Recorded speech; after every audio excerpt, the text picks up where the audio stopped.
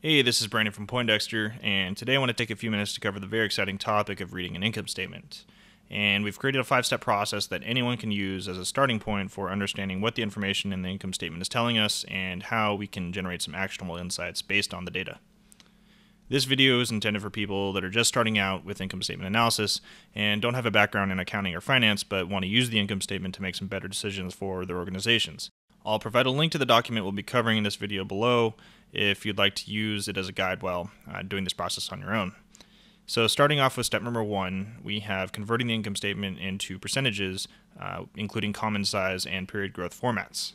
We'll cover what that means in a few minutes, but what that will help us do is more easily execute step number 2, which is looking for important trends and relationships in the company's performance.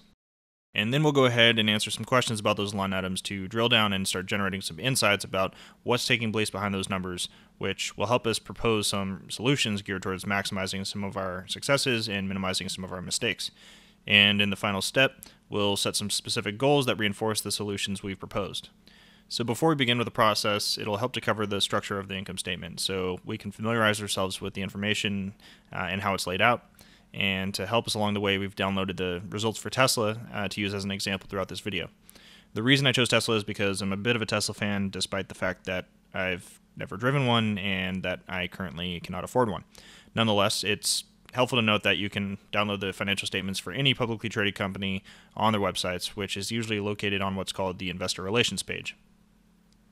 Okay, so income statements typically follow a standardized format dictating that the revenues sit at the top, which is the section that represents all the money we're making from selling our goods or services to customers. Just below that, we have the cost of revenue section, which contains all of the costs directly associated with producing our goods or services for customers. So in Tesla's case, they primarily sell automobiles, and as a result, all of the costs associated with producing those automobiles, including things like materials and labor, will go in this section. You may also see this section labeled cost of services, cost of sales, cost of goods sold, and possibly some other cost ofs, but just keep in mind that they all indicate the same idea. And below cost of revenue is our gross income, which tells us how profitably we are producing our revenue, and it lets us know how much money we have left over to cover the remaining costs of the business. The operating expense section is where we categorize all of the other things that we're spending money on to run the rest of the company. These are things like janitorial services, office supplies, ridiculous launch parties, and if we're so lucky, this is where we'd classify gas for the corporate jet, for instance. If the company is wasting money, this is usually a good place to start looking for any areas to save because these are expenses that are not directly tied to producing any revenue. Directly below operating expenses, we have operating income, which is the profit or loss we've incurred as a result of the company's overall operations. If there's a loss at this point, then an investigation is certainly warranted into what is causing this loss. An important thing to figure out would be whether this is due to a one-time expense or whether this is something more systemic in the organization. In Tesla's case, this seems to be a recurring theme, meaning it isn't a one-time event, so we would need to take a deeper look into the income statement to figure out what's going on. Moving on, one of our last stops is the other income and expense section. This is where we detail all of the money that we're making or spending on things that are not directly related to the company's core business.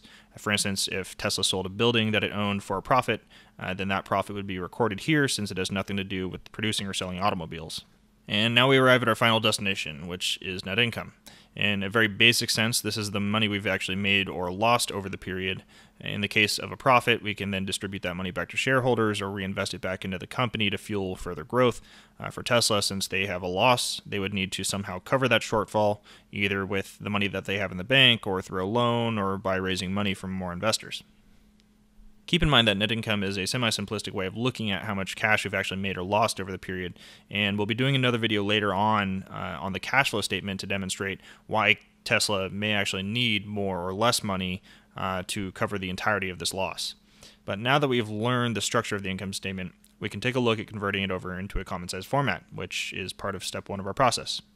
As a side note, this analysis is better to do while comparing multiple periods, whether you're looking at forecasts or actual results, because in this way you'll get a better idea of how the company is doing over time and where it is heading. Nevertheless, what a common size income statement indicates is we'll be taking the currency values within each line item and converting them into a percentage value relative to one of the line items of our choosing. So it's standard practice to use total revenue as the basis for converting all of the values into percentages because total revenue tends to be a very important line item in the sense that if we're not generating any revenue, then we don't have much of a business and we certainly can't cover any of our costs. It also provides the context around how we're spending and making money relative to that total revenue number. One of the reasons we call this a common sense format is because we can also convert the income statement of one of Tesla's competitors, like Ford for instance, and do an apples-to-apples comparison of the two companies in a standardized format. But before we start with the analysis, we'll need to convert the income statement to show period-over-period growth so we can also see how each line item is growing or shrinking over time. This way, we'll get a fuller picture of any interconnectedness between cost and revenue and can get a better sense of what's happening as the company grows.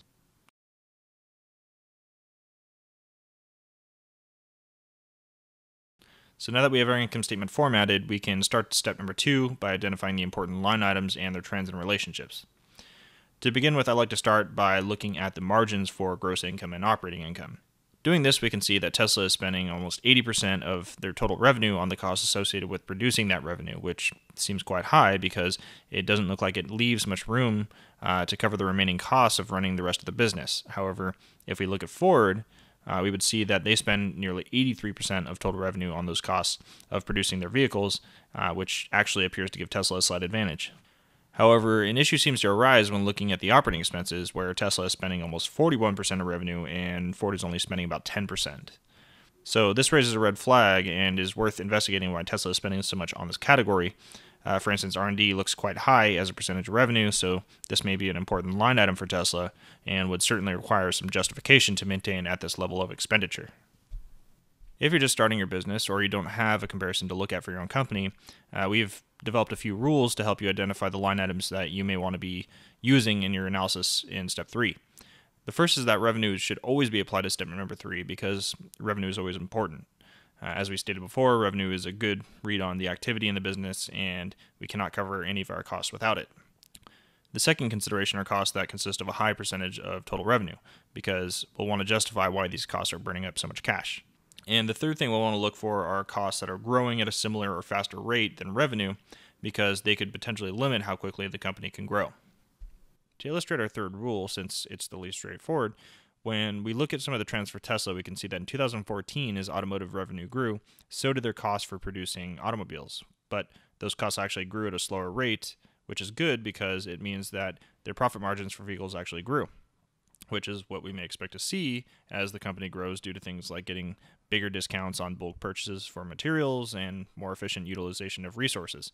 However, in 2015, the company also posted healthy growth, albeit much slower, but the cost of producing automobiles actually grew at a faster rate than the revenue, which indicates a lack of scalability in the business model and could potentially limit growth. As a result, it'll be important to answer some questions about this line item because it satisfies both our second and third rule, and we'll want to develop a plan of action to address some of the issues that we're seeing as the company moves forward. Keep in mind that we're looking at Tesla's consolidated income statement, which means it's a high-level overview, and there are likely tens to possibly even hundreds of line items under each of these categories. So if you're doing this analysis for your own company, it would be best to view a more detailed breakdown of the income statement because we'll want to be as specific as possible when developing our answers to the questions in the next step. Okay, so now that we've laid out how to identify important information our income statement is telling us, it's now time to move on to step number 3, which is where we'll answer questions about the line items we've identified to get a sense of what's taking place behind the numbers, which will help us develop actionable responses to the information we're seeing. So if looking at this page freaks you out right now, feel free to just delete the example answers provided since you'll have a good idea of what to do in a second, and I basically just pulled these examples out of, let's just say, a cold and dark place. We'll start by answering the core questions provided in column B. These questions are not exhaustive or a one-size-fits-all approach, and you may benefit from coming up with more specific questions to address your own situation, but nonetheless, this should be a good starting point to develop some key insights. The method here is what we're calling an enhanced SWOT analysis, with the first 3 questions addressing the execution or performance of the line item, and the last 4 questions representing the more traditional SWOT approach. For those that don't know, SWOT is a strategic framework that stands for strengths, weaknesses, opportunities, and threats, and all we've done is add an E for execution to the beginning. If you end up forgetting what those letters mean, you can just hover over each of them and a description will pop up. After answering the enhanced SWOT questions, we'll ask ourselves why at least 3 times for each successive answer. This approach is derived from a framework created by Sakichi Toyota in the early 1900s called the 5 whys, and it's a method for getting to the root of a question or problem in consideration. The goal for using both of these approaches together is to drill down to the core factors driving the performance in the line item, which is made easier by providing the most detailed answers possible. In this step, there really is no substitute for having in-depth knowledge about what's going on in the company. So if you don't have an answer for one of the questions, you may want to find somebody in the organization that does, or at least figure out a different way to find the answer. Once we've answered the 3 whys, we can then move on to step number 4, which is developing a response or solution that reinforces or corrects the answer that we provided in column H. And then finally, once we've determined a response or solution, we can then set measurable benchmarks to track our effectiveness, completing step 5. For further illustration, we'll take a look at Tesla's automotive revenue and go through the first question, which asks what direction the line item is trending. If we take a look back at the income statement, we can see that it's grown by over 40% on average for the past 2 years, but slowed significantly in the most recent year. When asking ourselves why this is the case, we'll need to know what's happening in the company, and then we can start to state something like, in 2014, the company aggressively expanded overseas, and a slower growth rate may be because they didn't expand into any new markets in 2015.